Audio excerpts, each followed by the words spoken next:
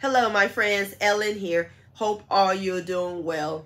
I just want to come on here and say thank you for all your thoughts and prayers. Recently, I have lost my grandmother. She passed away this past Wednesday, January 25th.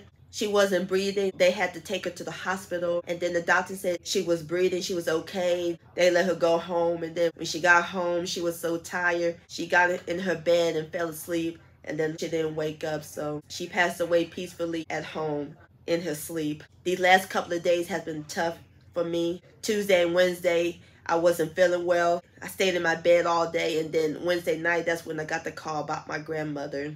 So I'm still holding in there, but I'm okay. And my dad is okay too. She lived a great life on this earth. She was 99 years young, the only grandparent I had left.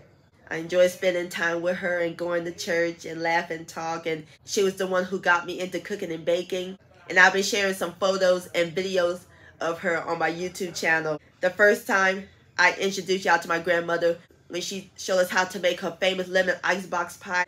I'll post a link to that recipe down below in the description box. And recently we just celebrated her 99th birthday, Christmas weekend, when I gave her a surprise interview and give her a shout out on the news. And I'll post a link to that down below in the description box and other videos of her. And please continue to send your thoughts and prayers to me, my dad, and our family as we go through this. And thank y'all for all the love and support.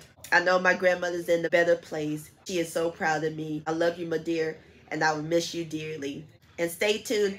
After this video, I'll be sharing with y'all some photos of her. And I hope y'all enjoy it. Thank you, my friends, and much love.